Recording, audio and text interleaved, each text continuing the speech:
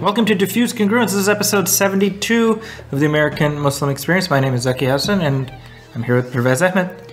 Yeah, good to be back, and welcome back, listeners. Lots to talk about today. It's been a busy couple of months.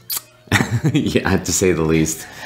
There's always so much going on. It's kind of interesting because we just, life sort of intervened in when we were going to be recording this, and we originally planned this as our sneak preview of the midterm elections. That's right. And then it became, hey, let's do it the morning after the midterm elections. Then it became, hey, let's do it the weekend after. And now at this point, we're kind of like, hey, it's Christmas after the midterm elections. I don't know when this episode is going to drop at this point. I'm so tired, I've lost all concept of time. But I think we're here. That's the point. That's right. And just for our listeners, because, again, news travels at the speed of light these days. So we are recording this on November 13th. And so to give you kind of a time capsule in terms of when. Yeah, and I guess it's a good problem that we are just really busy. So finding the time to sit down and we're kind of like we're like Benedict Cumberbatch and Martin Freeman, where we got busy lives, and we'd like to come back and do another season of Sherlock, but life is busy, but we're here. We're making time. That's right. That's right. And that's right. I just compared myself to either Benedict Cumberbatch or Martin Freeman. Either of those. I'll take either. Yeah. It's still extremely presumptuous, but that's what I just did. That's right. That's right. So I guess, and I know one of the things we had also talked about was that this was meant to be kind of a 5th anniversary episode, because we did hit our 5th anniversary last month. It's crazy. Yeah, 5 years ago is when it all started, and a lot has happened in those 5 years, and we've been fortunate to have some amazing guests. Yeah, well, we started out our very first show. Was Sidi Osama Cannon, and he's undergoing a very serious health challenge right now. And that's right. We haven't really talked about it, but obviously it's been alluded to, and I imagine for most of our listeners, if not all, people are aware of his combating ALS. He was diagnosed a little over a year ago, so it was last September of 2017. And a lot has happened in that regard. I'll be forever eternally grateful that he was our our very first guest. Just on a wing and a prayer, we gave him the pitch, and he's like, yeah, I'll do it. And he set us off on, I think, a very blessed journey, and I'll also be eternally grateful that he allowed us to transcribe his words in sort of what I hope will be perpetuity. Exactly. This amazing man and this amazing story that will continue to inspire people for a long time to come. That's right. And people always ask me, because of my own personal affiliation with him and with Tatlif, about how he's doing. He's in wonderful spirits. Obviously, the unfortunately, the disease takes its toll, and so he is suffering physical setbacks. But he's there in terms of cognition and mental function. So, it does take a toll on his physical body, and so. Obviously, thoughts and prayers are not enough, but we do pray for his well-being and for the well-being of his family. So thank you to Osama, and not only for the work that he's done, but also, like you said, for allowing this show to be the canvas with which we were able to preserve and capture his life story and the work that he's done and the work that he continues to do. So, yeah.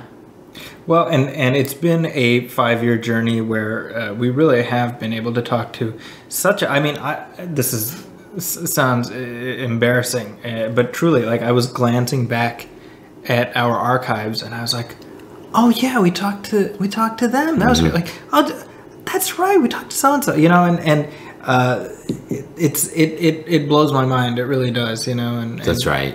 And can I put you on the spot and ask you if you had any sort of favorite episodes or favorite moments in those 5 years? Oh my gosh. I mean, there's just so many, right? Like you said, I mean, to kind of look back at our archive. You know, I'm not going to say I have any favorites because that would do a disservice to everybody who's come and spent time with us. But certainly, the ones I always enjoy are the personal narrative episodes where people talk about their journeys. You know, we just, our last episode with Dr. Elliot Tai was amazing. And the feedback on that episode has been just phenomenal. But, you know, we talked to Sana Amanat, and she's talking about being at Marvel. You know, we talked to Dino Obadala, you know, over lunch. Over lunch. You know, these are surreal sort of things that we've been able to experience. And, you know, I've told you all along that for me, I view this show as being sort of, we're weaving the tapestry of the many facets of the American Muslim experience. And I think we've done that. I think there's a lot of threads that we haven't woven in yet, and I hope we do get there. But I certainly don't think you can look at the catalog, our 70 plus episodes, and say that it's in any way monolithic. That's right. That's right. Which was the intent of the show to begin with, right? I mean, we wanted to kind of highlight and showcase the diversity within the American Muslim community, and I think we've done that not only with the kind of scholars and thought leaders we've had, but artists and journalists. Comedians, musicians, you name it, right? So, you know, authors, books. It's what's amazing to me is you look back on the 5 years that we started to now, and look at the fact that we've got 2 Muslims are about to be sworn into Congress. We've got a Muslim comedian who's one of the biggest stars on Netflix. We've got a Muslim actor who's playing a superhero villain, but he's not a Muslim villain. He's just played by Riz Ahmed. Oh, right. And Muslims are everywhere. It's amazing. And Riz, and you're talking about Venom? In Venom. Right. You know, a movie I haven't seen yet, but I know you have, and I mean, it's when you look at the macro, right? I mean, it's easy and important to look at the sort of microaggressions and things like that the Muslim community continues to deal with, no doubt.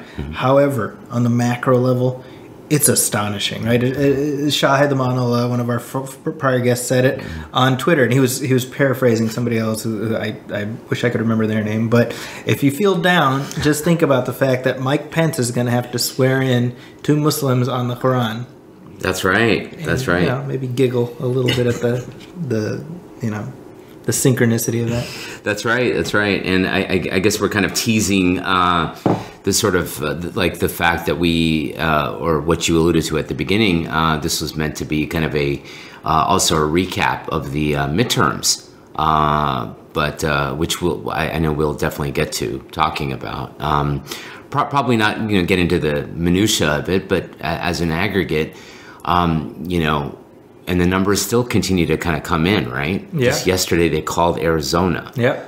Just yesterday. So like a week after the election?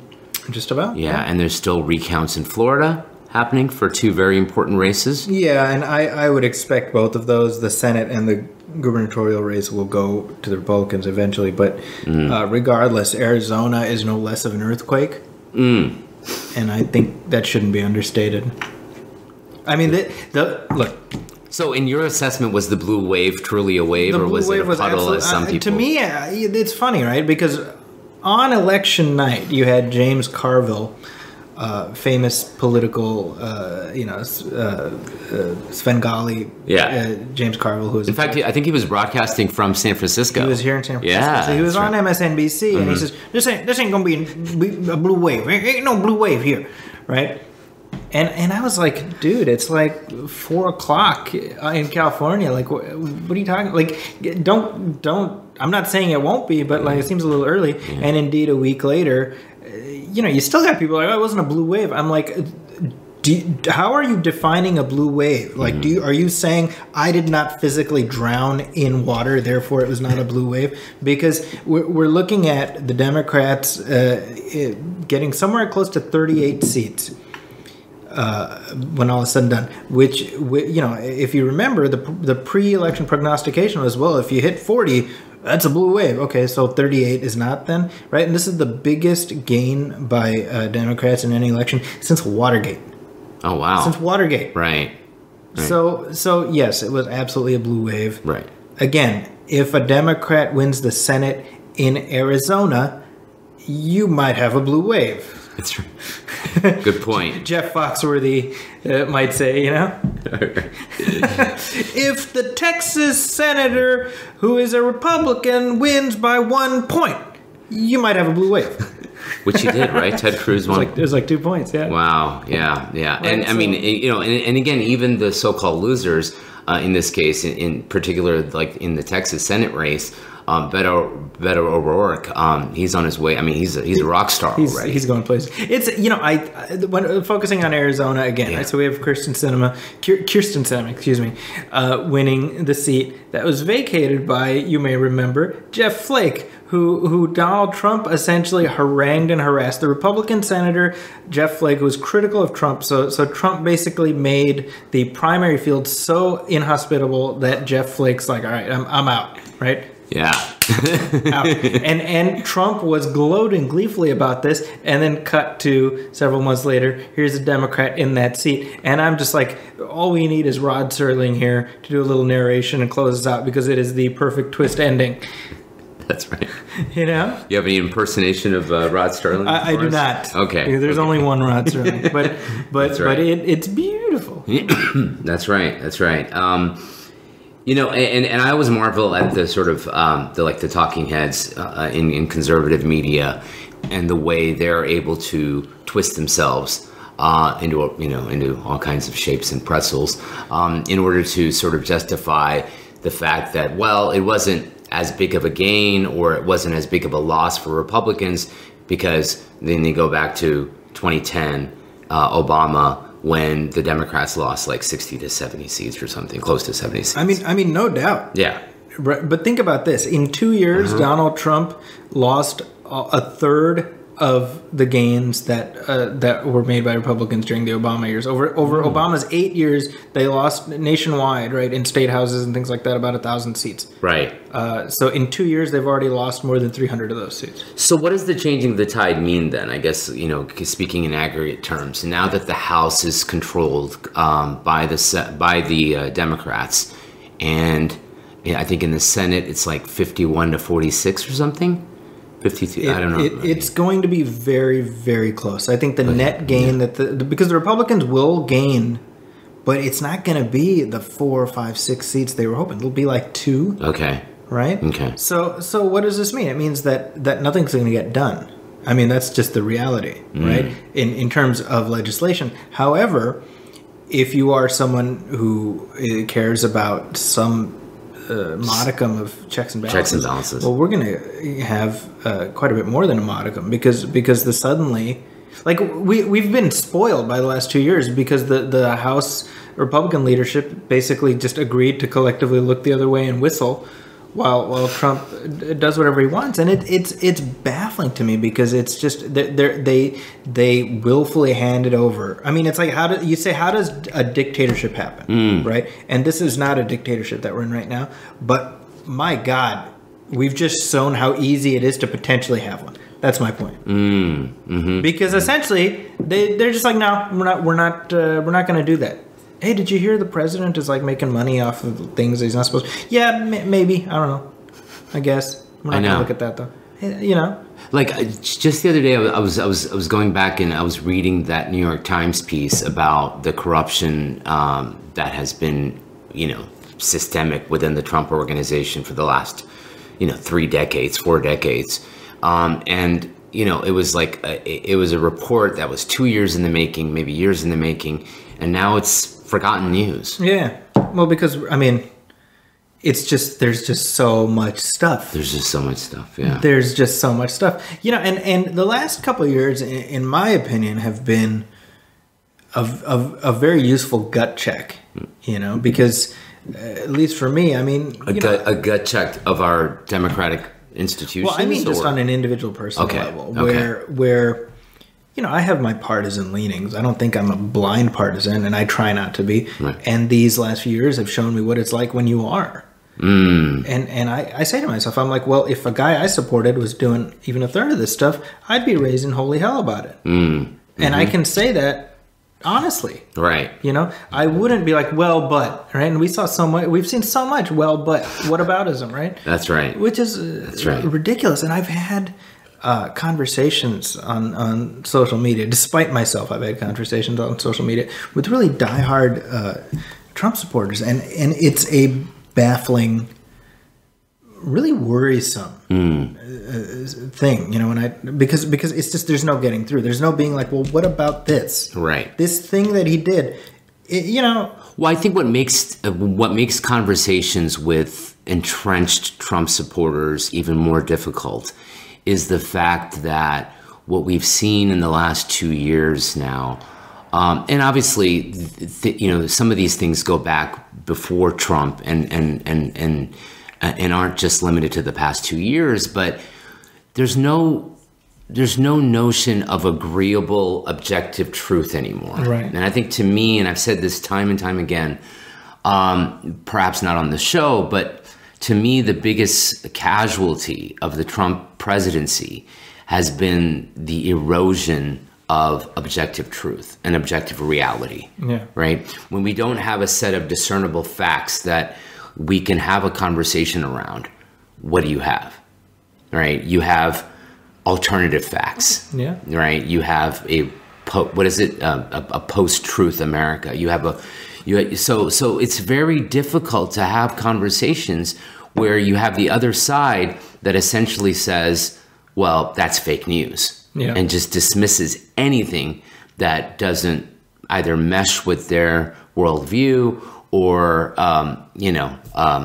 contradicts anything that the president says. Yeah. So, I mean, that's what makes, I think, conversations really, really difficult. And that's what I mean by a gut check, right? Because you say to yourself, well, I don't ever want to be in that position, Right. I'd like to believe that I'm intellectually secure enough with myself where you say, well, here, this is what I think. And then you say, well, here's what the data says. And I would say, oh, you know what? I was wrong. My bad. Right. You've made a compelling argument. That doesn't mean I'm blowing in the breeze. But if somebody makes a compelling argument, I mean, I tell my students this all the time, right? I say, don't start your research with your mind made up. Let your research guide you to where you want to end up. That's right. That's intellectually honest. That's right. That's right. And I tell them, I say this every election time. I have kind of the same spiel now that I give my students. And I say, we really have become more polarized, more partisan. And I say, definitely, we've lost the ability or the willingness to just sit down and talk. And part of that is because social media has robbed us of an essential ingredient in empathy, which is looking at somebody's face. That's right. And having to sort of deal with the ramifications. If I you're stupid, and you react a certain way, then I say, oh, I feel bad. I shouldn't. And I say, look, instead of yelling at each other in all caps on Twitter, talk to say, hey, let's go get some coffee. Yeah. Are you around here? Let's have a latte and let's talk. Right. You sit across from somebody, it's harder to scream at them. Right. And you might just be willing to hear them out. We've lost that, and I think I go back and forth, and you've heard me wax on about this on other shows too. Has social media made us better or worse, right? Right. And I still don't know, because yes, there are pluses, but man, there are a lot of minuses. That's right. That's right. And I mean, these things are still so recent that we don't know the full implications, as to what they do to our discourse. Yeah. And only time will tell. But like I said, I mean, going back to this idea of no objective truth or reality, I mean, to me, it's a real crisis of epistemology, right? Where we don't know, where we just can't agree on, like I said, objective truth and reality when it comes to things. The Washington Post has that ticker, right, where they count the number of lies or untruths that the president has stated in some form or fashion, and it's like 6,400 or something, right? And that's just as an objective fact checker. It's not partisan. But you know what, though? I think we know intrinsically what is true, and we know when we're trying to delude ourselves into thinking something isn't. But I think we can say that comfortably, sitting here on the West Coast. But I mean, going to the heartland, I mean, and looking at the entrenched Trump base, do they know that? Because I mean, to me, it's like things that were, within the deep recesses of, the dark web are now mainstream. Right, false flag operations. Right, that was what the talking heads on the right were saying about the Florida bomber, or the synagogue shooting in Philadelphia. Pittsburgh. John Adams said, "Facts are inconvenient things. Facts are stubborn things." Right, and what does that mean? It means that you can construct a reality, but the real reality is going to poke itself in. Right. Whether you like it or not. There's a scene in The Matrix, the movie The Matrix, which is now almost 20 years old. Can you believe it? Wow. That's nuts. Mm-hmm. But that is nuts. I remember that was like cutting edge DVD technology when it was on a home video. Best-selling DVD of all time for a little while there. Oh, right. And now because that was like your demo disc. That's right. Yeah, I remember that. But I'm sure you know the scene. Joe Pantoliano, he's Cypher, and he's in the Matrix, and he's talking to the agents. He's like going to betray them, right? He's Judas, right? If we follow the Christ metaphor. Yeah. And he's eating. He cuts the food and he eats, and he says, "I know that this is just like, whatever chemicals or whatever. Right. My brain is wired to convince myself that it's delicious." Right. And he says, "You know what? Ignorance is bliss." That's right. I remember that. He would rather be inserted back into the fictional reality than to have to deal with the real world. That's right. That's right. That film has so much profundity, but I apply it so much with everything that we're going in now because people have constructed multiple matrices that they plug themselves into in lieu of having to deal with a reality. That's the only way to explain a president haranguing the public and the world about a mass invasion that's at our door, 3,000 miles away, stumbling and fumbling and walking here. That's right. And he basically convinces X number of people that we're in the Walking Dead and we got like a zombie apocalypse. Right. That's if not for curses, if not for a wall. That's right. And I'll tell you, I've interacted with people. I'm saying because I've seen people post this stuff on their social, and I say, well, use your head. Think about this for a second. Right? Does this make sense to you? And amazingly, either they came around or they just didn't want to have the argument. But I consider either of those a victory. They actually like, yeah, you're right. That doesn't make sense. Yeah. So it is possible, right? Because facts don't stop being facts just because you want them to be. Mm-hmm. That's the point I'm making. Yeah. And I think no matter how much, we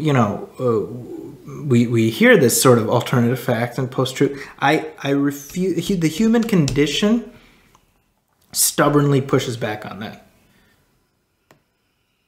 Eventually. Right. If not right away. Right. Yeah, I mean, I think of the exchange that Jim Acosta has, with the president, which is now, there's actually the stuff of legend. The stuff of legend, right? Eventually gets his credentials revoked, and now actually, as of this morning, there's a lawsuit. CNN is suing the White House. Yeah. And this will be very interesting. I'm curious. Yeah, 6 named defendants, including the president and Sarah Huckabee Sanders and who's that Fox News producer who's now Bill Shine. Yeah, that's right, Bill Shine. Yeah. And let's see what the Supreme Court says. That's right. It's interesting, right? Because the Supreme Court, obviously, we should be concerned. No doubt. I mean, I'm not undervaluing at all the fact that you have Justice Kavanaugh on there tilting the balance of the court. However, what I've said for a long time, and I still believe this will be the case, I think you're going to see John Roberts become much more of a swing justice than I think anyone anticipated. That's true. I think Roberts. If we look at the conservative wing of the bench, he would rulings. Be the one that I would. Look at his rulings that he's made. Right. You know? I think Roberts. First of all, Roberts is acutely aware of the fact that this is the Roberts Court, and the Roberts Court will long outlive the Trump White House. True. I think he's acutely aware of the fact that his mini fiefdom there is one of the few things keeping this whole enterprise that we have going on from sinking into the morass of failed experiments in democracy. You know? Right. So I maybe I'm optimistic. This is like you caught me on like optimism day, but I do believe that. I think that if you look at look at how Roberts ruled on the Affordable Care Act.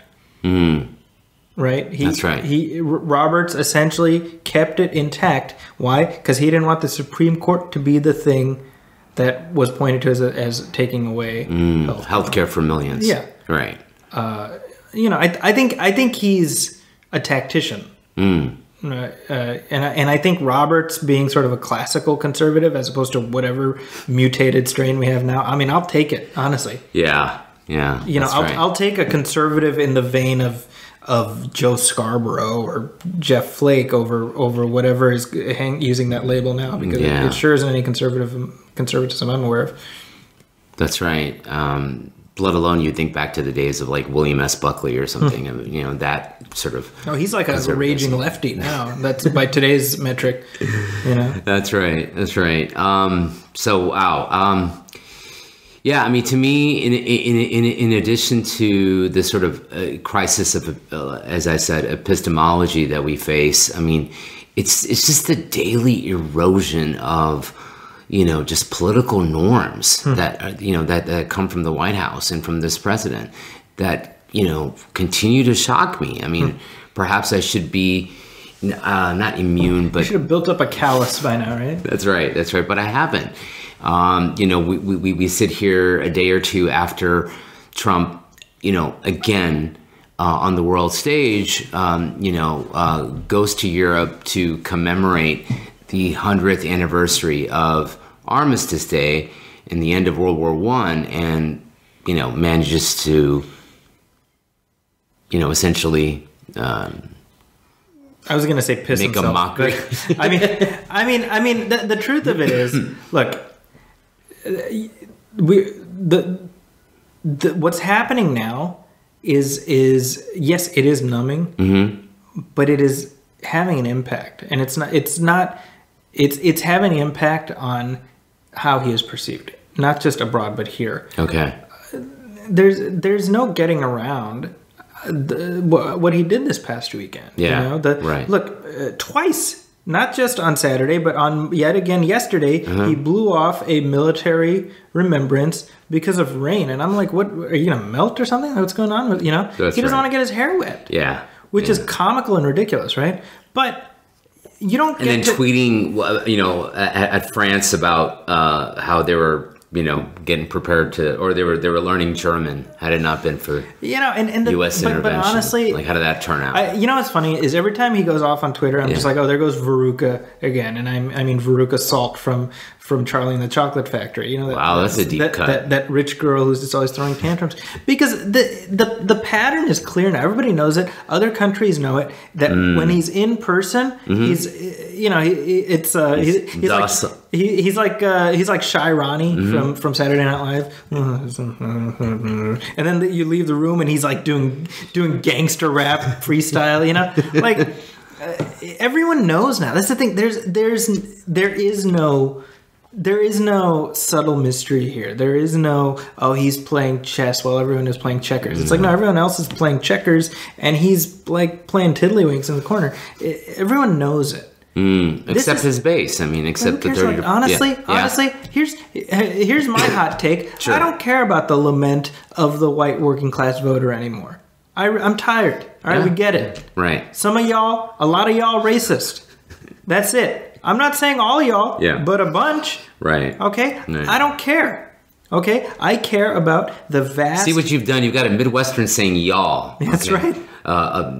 Zaki is, But I mean, look at this last election. Did you notice how Democrats swept the Rust Belt? Okay, there you go. Wisconsin. Yeah. You know, Wisconsin is like a great example. You know, Mitt Romney got more votes than Trump did in Wisconsin. Okay. Nobody talks about that. You know, nobody talks about this. That. This is the thing, right? There's been this illusion, and I say illusion because that's exactly what it is, of invincibility. Why? Because Trump sort of came in, and nobody saw it coming, right? But he's the Mr. Bean president. He's you know what I mean? He's Inspector Clouseau, where he stumbles around, walks around, he accidentally solves the crime, and suddenly people are like, "Oh, this guy's a great detective." That's right. That's Trump. He walked in, you know, a bucket fell on his head, he rammed into a wall. Somehow he managed to get himself elected president. Nobody saw something like that coming, and so including him, exactly. Yeah. And so suddenly he's Superman. No, political gravity. It took a while to assert itself, but it's happening. Right. I'll tell you, if I were to bet money, I'd say he still gets reelected. But, well, and why do I say that? Because presidents tend to get reelected. But I think the odds of that are less now than they were 2 weeks ago. Right? I still am fully confident that the Democrats will find a way to out Clouseau and that's right, and steal, and run Hillary again. So, you know, they'll snatch defeat from the jaws of victory as they tend to. But you know what? I think the Democrats having the House is a big deal, and I do not undervalue that at all. It's massive. Right. People don't realize what a big deal it is because it's all coming out. And I'll tell you something else. That's why Trump has been.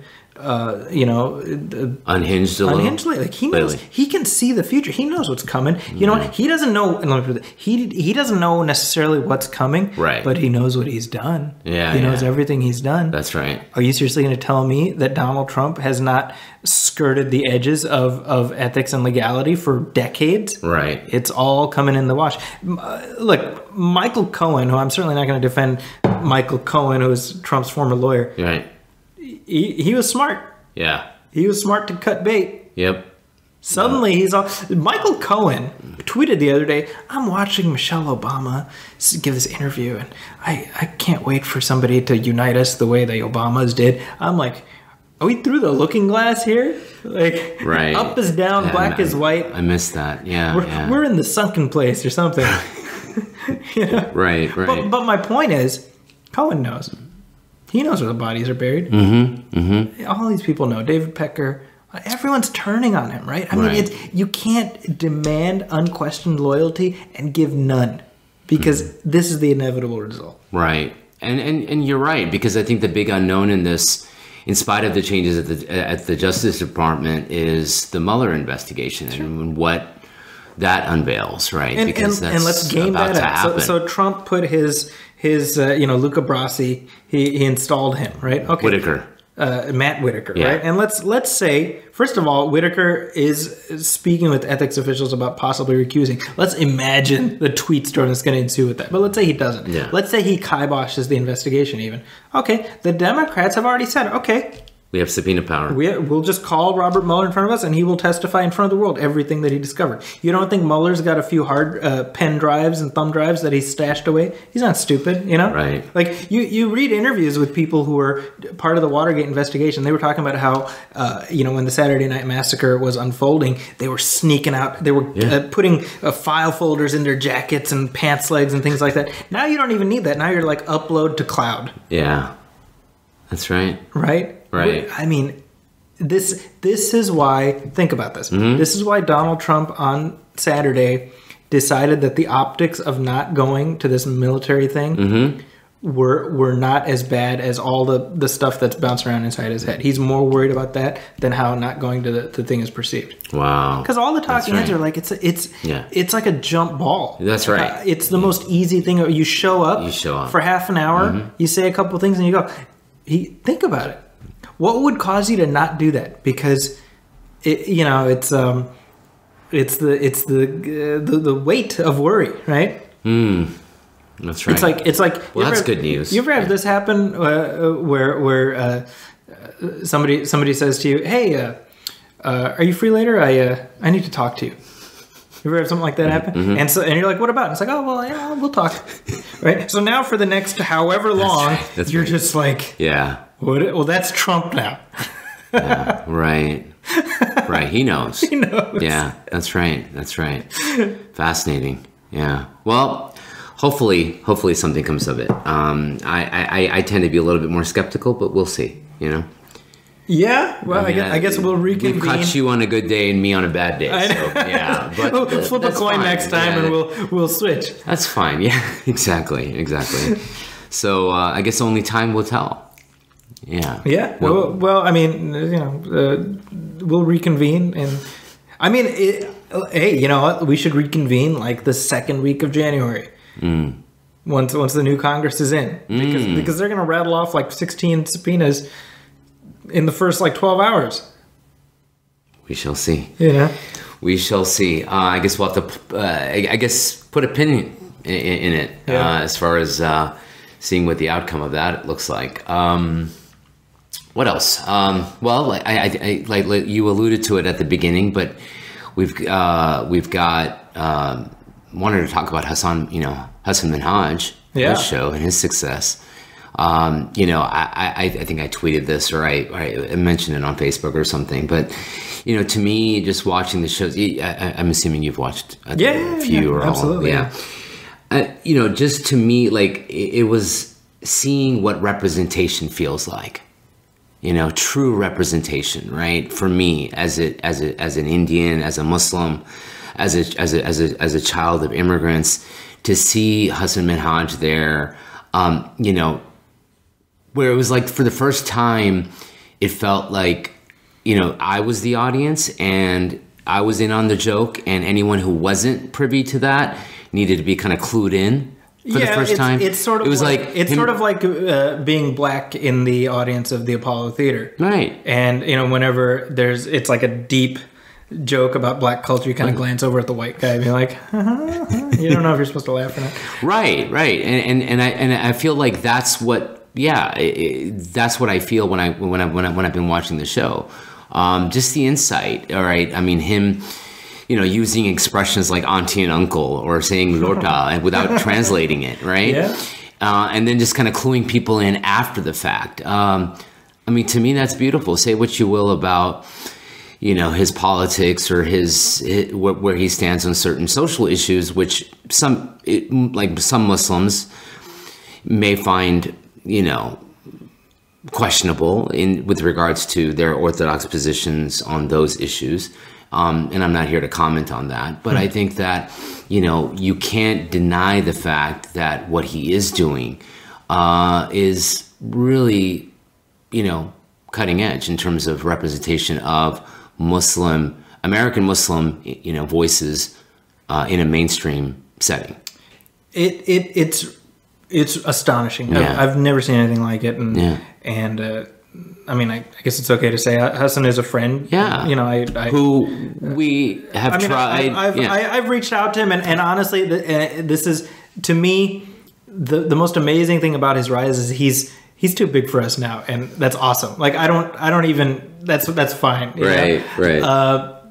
But what's cool to me is, first of all, having over the last 6 years now, it's seen his rapid ascent. That's right. Is astonishing. I mean, I remember the first time I talked to him was for, he had done a YouTube video with his comedy troupe Goatface, where he it was making fun of I want to say Abercrombie and Fitch. No, even before the Ashton Kutcher thing. Okay. Abercrombie and Fitch is like, if you look at their ads, the artwork and stuff in their stores, it's like it's like white with a side of sour cream, and so he was making fun of that, and it's a very clever thing. And then from there he went to he was hosting a show on MTV, and then of course he was on the Daily Show, and off we go. But this past summer I was teaching a public speaking class. One of the things I talk about is the importance of words in defining reality, changing reality. And so one of the things I have them do, I say, name great speakers. I don't mean people you assume are great speakers. I mean people you've heard. So it could be via video recording or live, or whatever. But actual, so you get like Martin Luther King and John F. Kennedy and Barack Obama, etc. Hasan Minhaj. And so I wrote that down on the board. I took a picture and I sent it to him. I'm like, this is who they listed. He's like, whoa, Yeah. But that says something, I think it's only going to get better. Yeah. It's only going to get better. I think it's easy. I said this. It's easy to really take this curled up fetal position, woe is me posture. And sometimes it's warranted. But big picture, we're winning. That's right. If demographics is destiny, we are winning. If wow. I like that. Right? If demographics is destiny, we are winning. Yeah. That should be a new tagline for the show. Yeah, I like it. I like it. You mentioned the first time, Hasan Minhaj sort of crosses your radar. For me, it was actually even earlier. Maybe I want to say circa. Was it that Ashton Kutcher thing? No, it was before that. It was maybe circa 2006, 2007. Oh, wow. And there was a YouTube video of like an MSA video that he had done called, and you can still find it on YouTube actually. It's called Thank Allah It's Jummah. So kind of a Muslim take on Thank God It's Friday. Have you ever seen it? I haven't. It's really, really good. And like I said, you can still watch it. Very, very young Hasan Minhaj with a group of like other Muslim, probably like fellow students at UC Davis, and they record this essentially think back to the 90s and like those MSA skits, right? Sure. And it's essentially like a 20-minute MSA skit about going to Friday prayers and what that's like. And I just remember even thinking back then, just watching it, not only seeing his talent, but also just the talent of the video as a whole, and just thinking how, wow, this is better than any quote unquote MSA skit video I ever grew up watching or I was ever a part of. So seeing him kind of always kind of pushing the envelope and really bringing, like a real spirit of excellence to what he does. And so I was a fan. I was a fan without even, knowing that he would ever make it to the national stage. We're talking about like I said, an amateur MSA video. So anyway, yeah, definitely. It's great to see Hasan Minhaj, and like you said, I think the future is bright, and his rise is only beginning. Yeah, and I think this idea of taking ownership of your own experience, of your own narrative, I think that's so crucial, especially when we look at. I don't know if you had this experience, but certainly for me, when I was in high school, I would shy away from foregrounding my ethnicness. Okay. Yeah. You know what I mean? Right. I wasn't ashamed of it. Right. But I didn't talk about it. Right. And I see kids these days. I've said that twice on 2 podcasts. I'm almost 40. I guess I can say kids these days now, right? I don't see that same issue as much now. And maybe part of this, admittedly, we're here in the most liberal part of the country, so there isn't that same. There is more open-mindedness in general. But, that's right. But I don't know. I think you look at a show like Patriot Act, and it is informative and engaging and intelligent. Oh, and by the way, it's by somebody who's unabashed in their brownness. Yeah. And these are little things. These are little things that matter. That's right. This is not a perfect metaphor, but I remember when I was a kid and Star Trek Deep Space Nine started.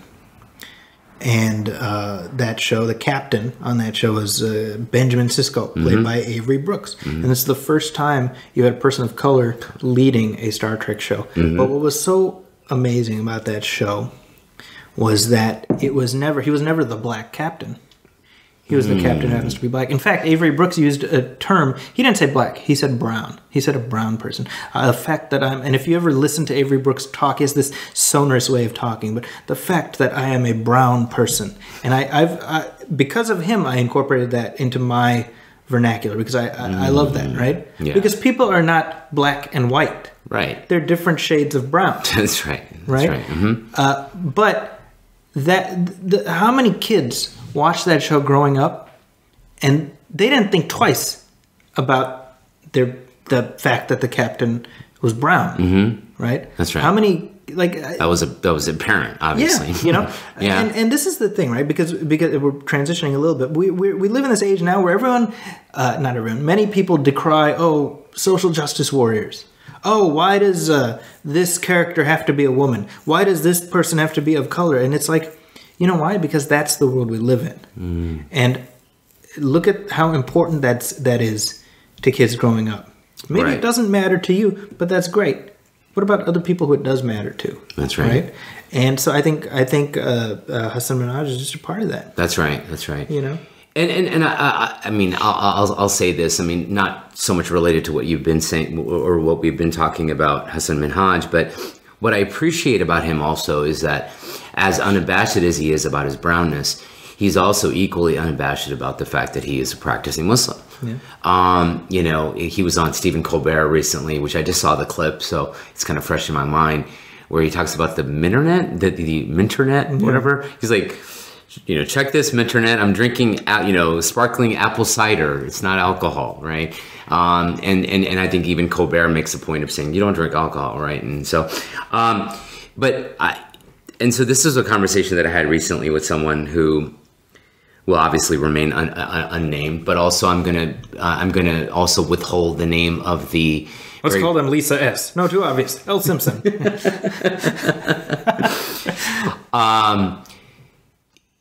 Very recently, he was privy to a dinner in New York with Hasan Minhaj and a very, very, very prominent Muslim scholar. I'll just say that, and who we haven't had it on the show yet, but hopefully we'll be able to remedy that.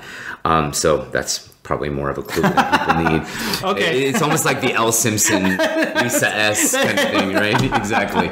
But anyway, and you know, this is someone who is deeply concerned about, not only Muslim representation, but about doing it right. Sure. Doing it right and being, showing fidelity to the tradition and to the faith. This is the scholar. No, I'm saying like Hasan Minhaj in his conversation with this scholar. That's what he expressed. Yeah, exactly.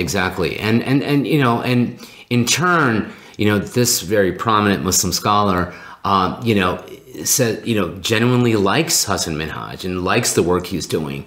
And so just to, for me, just the occurrence of that happening, about the fact that Hasan Minhaj sort of seeks him out while he's in New York, and they kind of visit every time that their paths cross, shows me the kind of genuine care and consideration that Hasan Minhaj has about truly representing, and being representative of a Muslim voice. Yeah. And so to me, that's, again, there may be some missteps along the way, and some Muslims may agree with his positions, others may not, but nonetheless, you have someone who genuinely cares about doing the right thing, and I just want to put that out there, and that is important, and I think it is, that is especially challenging because the Minternet, as he described it, which is so apt, it's extremely challenging. It is. It is. And unforgiving. It really is. And I have, I won't say their name, but I have a friend, and you know who it is. They're very well known in the community, and they have just as much visibility as Hasan Minhaj in these platforms. And the amount of grief this person takes by people who question every single thing that they do, it wears you down. I mean, it wears me down, and it's not directed at me, but as a friend, I'm like why would you want that? You know what I mean? Right. Like there's this unfortunate trend towards, oh, well, so-and-so just wants to be famous. Mm-hmm. And my response to that is always, and certainly this is the older I get, I'm like, I don't think anybody should want to be famous, because it just sucks. Right.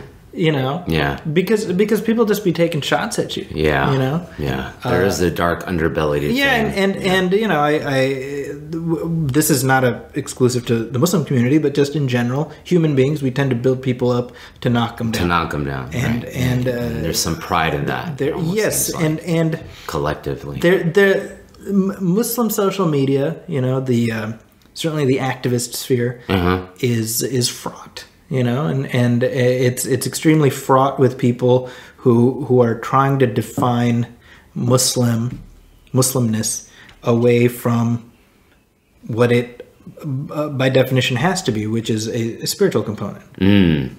I think once you remove the spiritual component, it ceases to be. Exactly.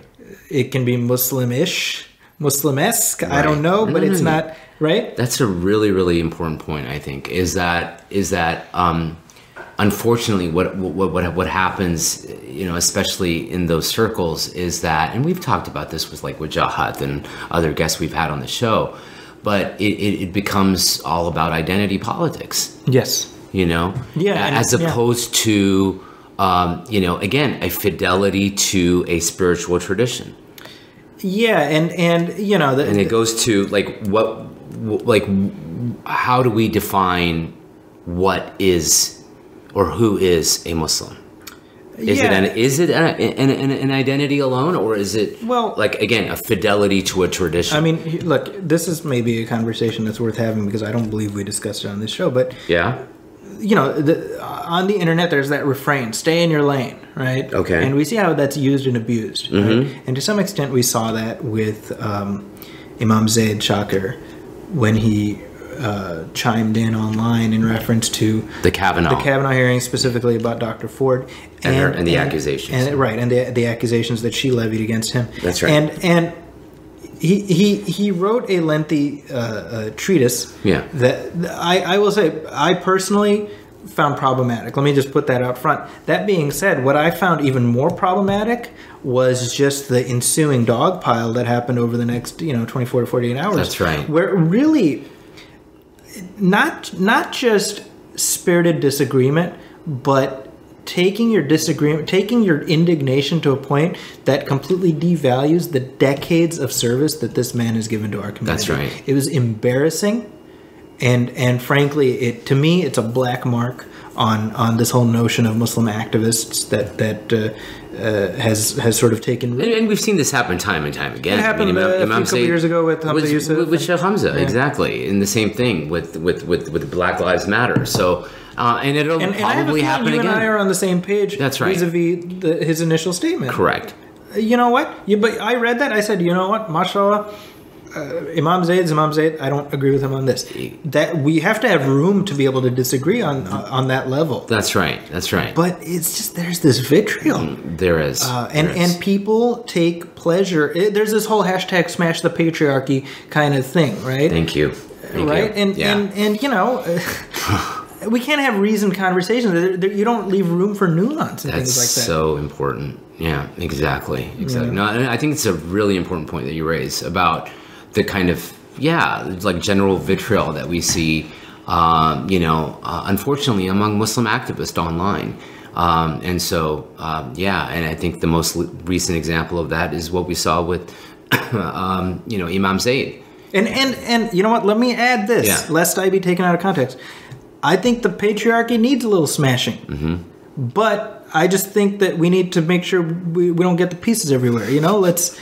This is my point, right? There's a conversation to be had. There is. It is relevant and it's important, and it should be treated seriously. Right. By all sides. Right. And it almost seems like there's no room for a nuanced conversation anymore, right? It's every example of, and this will continue to happen, where a scholar will put out something that you disagree with, And then it becomes this hashtag, like you said, smash the patriarchy, right? To just go after people. And so, I guess what we're trying to say here is like we're cautioning people to be mindful of that, I guess, and what we digest and how we consume information and how we consume I think conversations online. I think stay in your lane is one philosophy, but I think more helpful is recognizing that there are lots of lanes that are all headed in the same direction, and sometimes you slow down and let other people merge. And sometimes,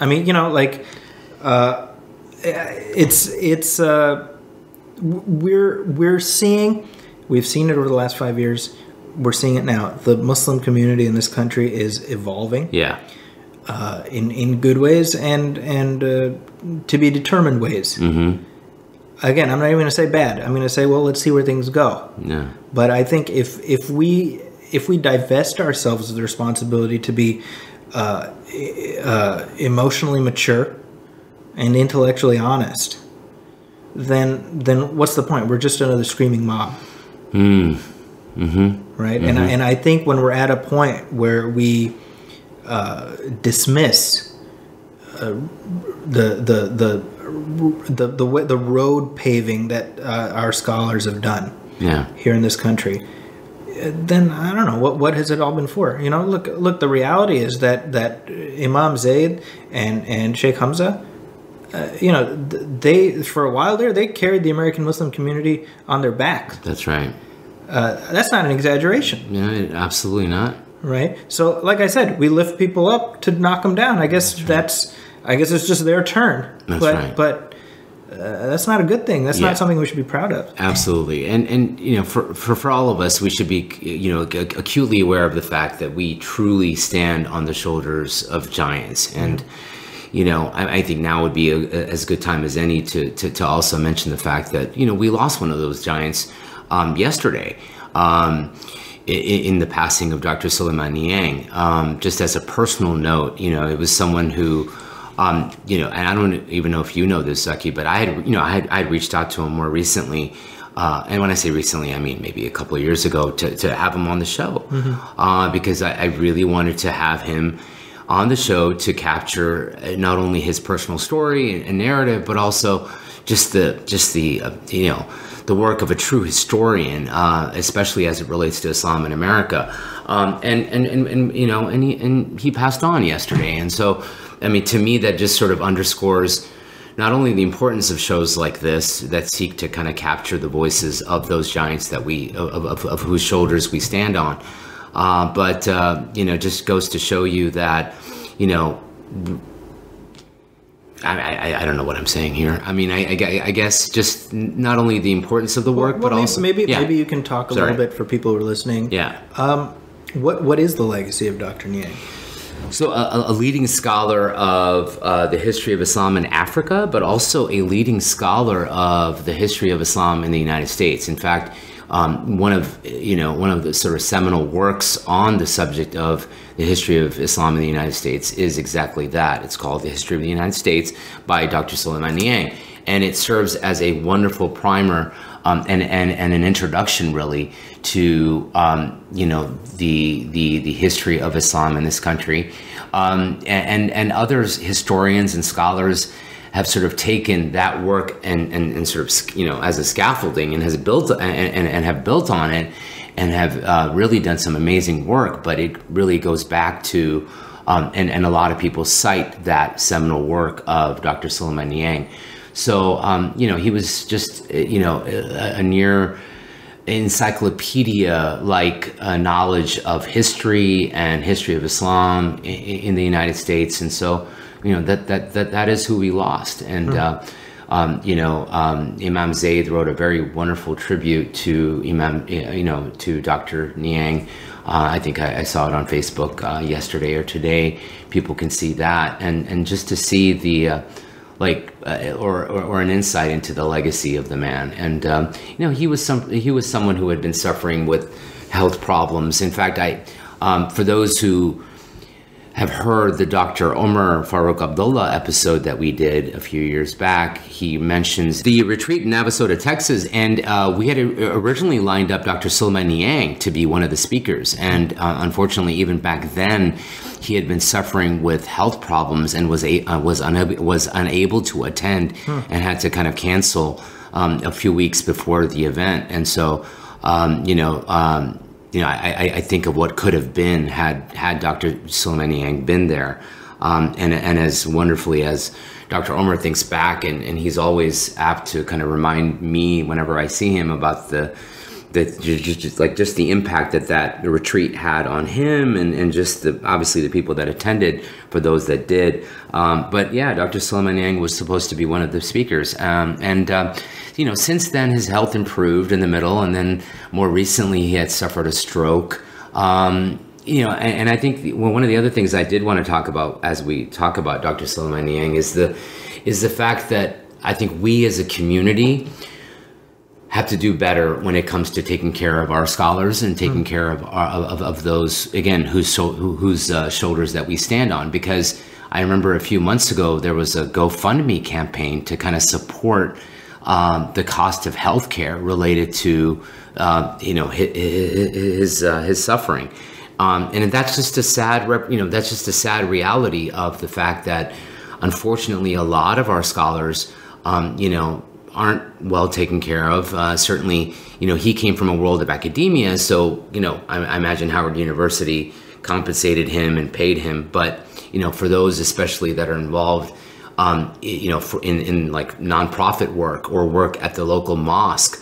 I think back to another guest, Imam Siraj Wahaj, and when he was diagnosed with prostate cancer, it was the same sort of campaign online to kind of help with medical expenses because he didn't have he didn't have health insurance.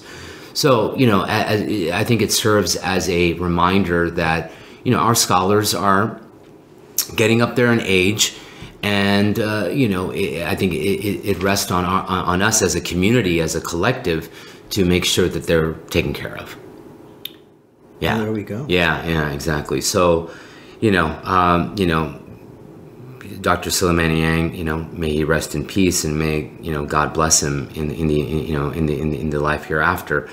I think we'd be remiss not to, and this is going to be kind of an awkward transition, or maybe not so much, but we also lost another legend yesterday, and I think for someone for certainly me and Zaki, and most of the civilized world, given the reach that his work had. I mean, Stan Lee, that's right, gone at 95 years old, a giant. I mean, it tells you something that even as he stretched into his 90s, we just assumed he was immortal. I think the idea of a day without Stan Lee, while obviously that possibility grew greater every day that he lived, was still not something any of us is really ready to face. That's right. That's right. I've said elsewhere that I'm so used to seeing his cameos in these Marvel movies that the first one without, I don't think I'm ready for it emotionally.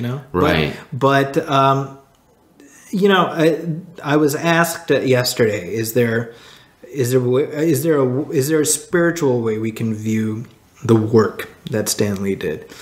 And fascinating. And I said, yeah. I said, with the great power, there must come great responsibility. What's more spiritual than that? Right? I think the genius of what he did. I mean, obviously, Disney would say the genius of what he did is that he ensured that they would make billions upon billions of dollars, right?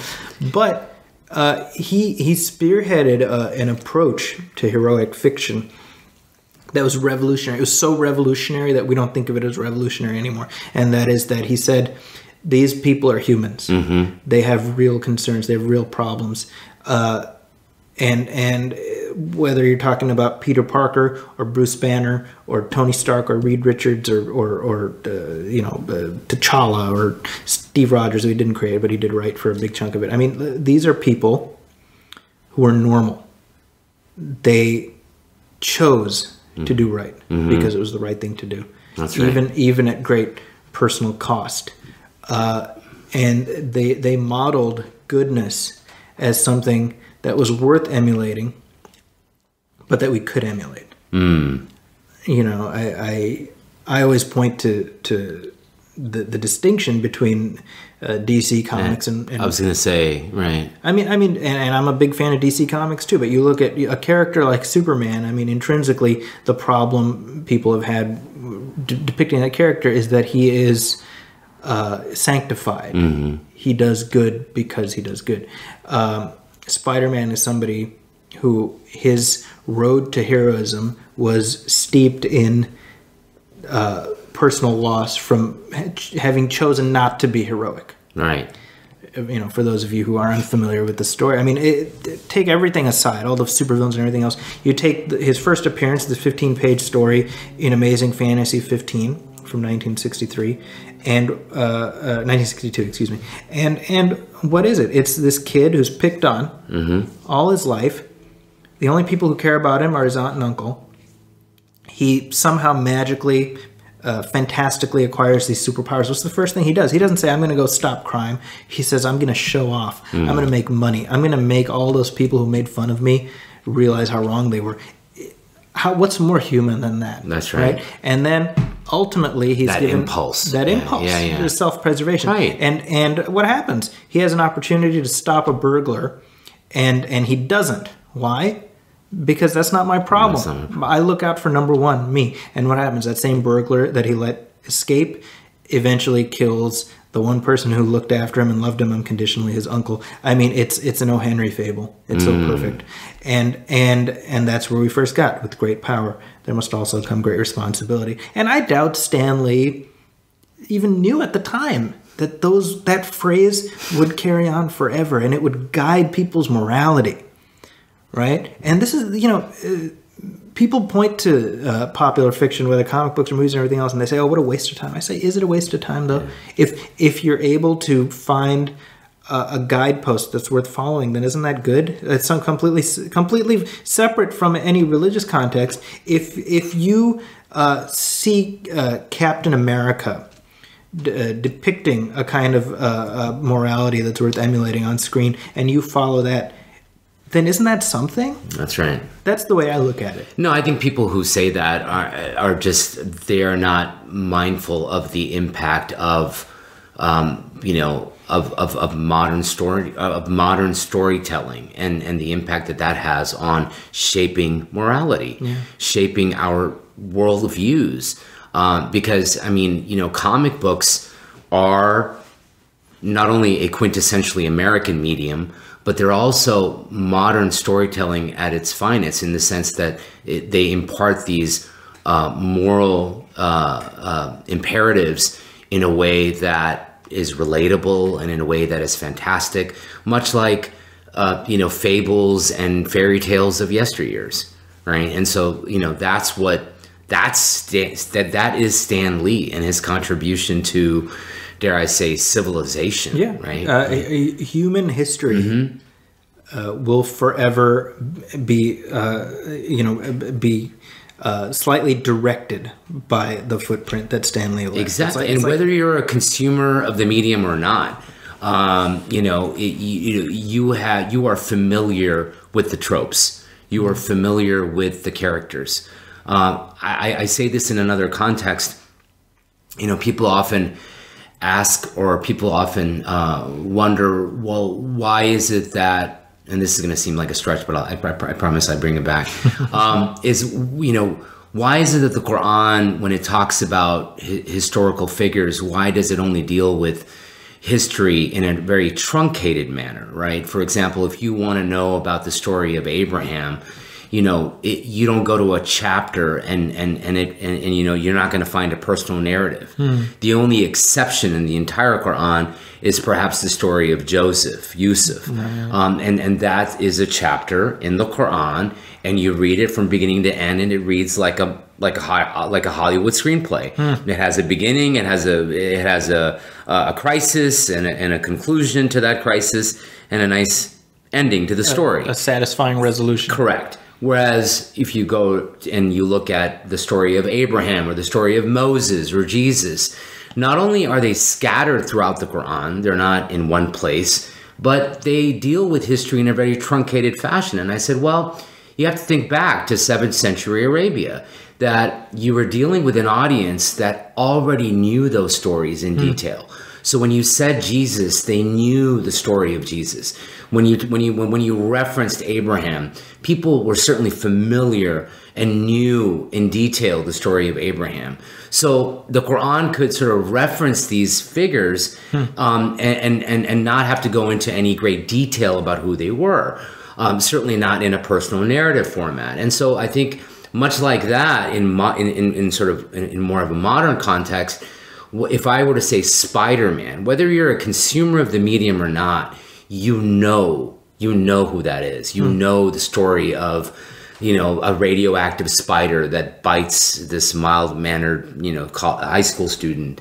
Or if I say Incredible Hulk, or, and the list goes on and on with regards to these modern fables. And so, that's the sort of analogy that I give when I try to explain why the Quran deals with historical figures in a truncated fashion, because they're so familiar to the audience, much like Spider-Man, whether, again, you're a consumer or not, you are familiar with the character. You're familiar there's a cultural shorthand. Exactly. There you go. Yeah. There you go. Exactly. And that's all attributed to Stan Lee. Yeah. Yeah. And allow me to throw in a shameless plug here. I sat down on mic just last night with my good friend Glenn Greenberg, who is a former editor at Marvel Comics, and so he had opportunity to work with Stan Lee, and we sat down. I said yesterday, I was like, well, the Muslim guy and the Jewish guy are going to have an Irish wake for Stan Lee. Let's see how it goes. I think it turned out great. So that is on the Nostalgia Theater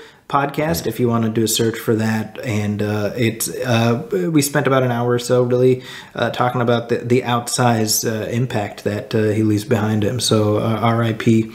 To Stan Lee. Yes, indeed.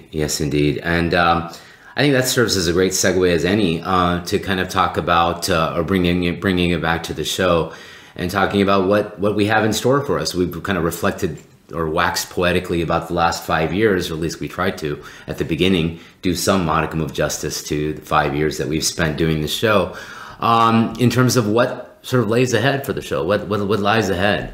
Ideas that we have brewing and cooking. And one idea that I had, and I shared this with Zaki, of course, and was a way to kind of bring Zaki's two universes together, which is this show and his love and real expertise and knowledge of film and movies.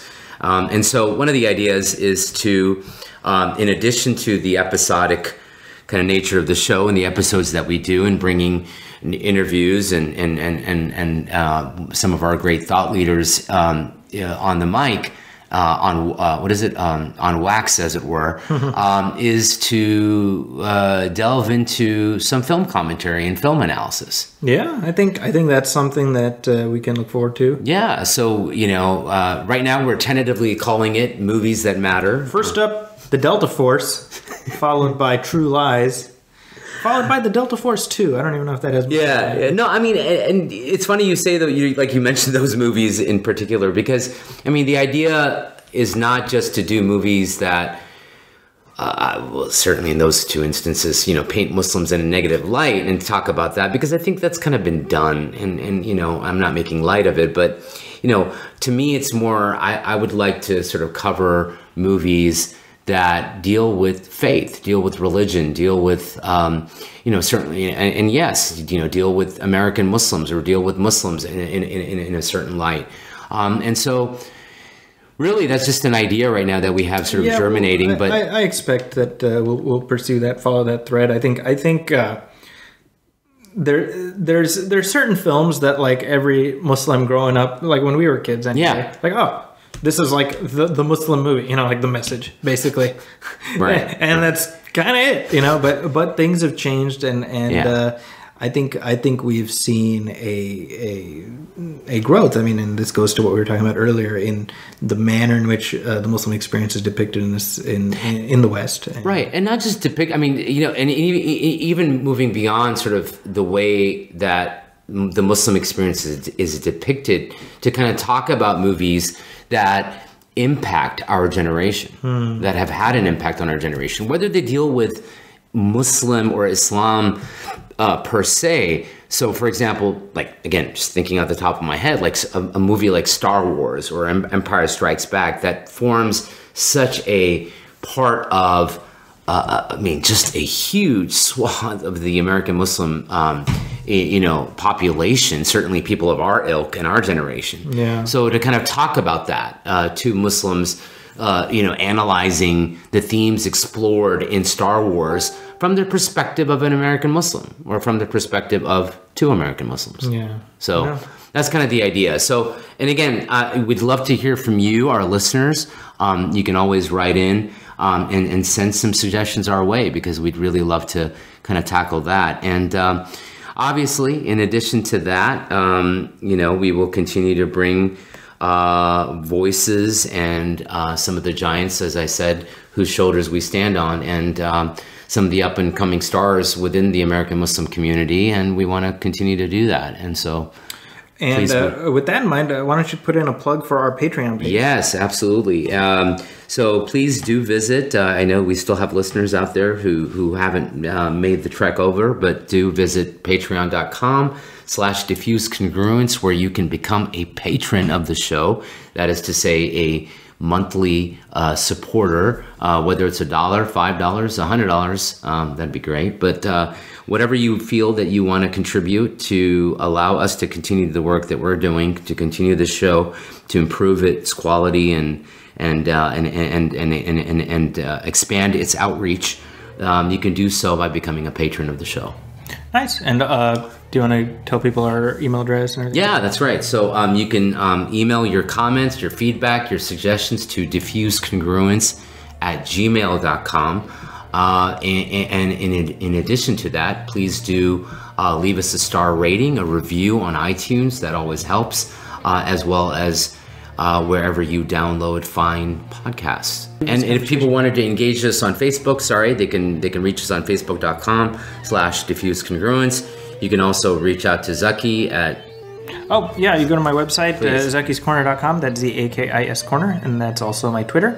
That's also my Instagram, and I know you're on Twitter as That's well. right. It's Parvez F. Ahmed. Okay, that wraps up episode 72 of this show, but we'll be back soon. Thank you, everybody, for listening.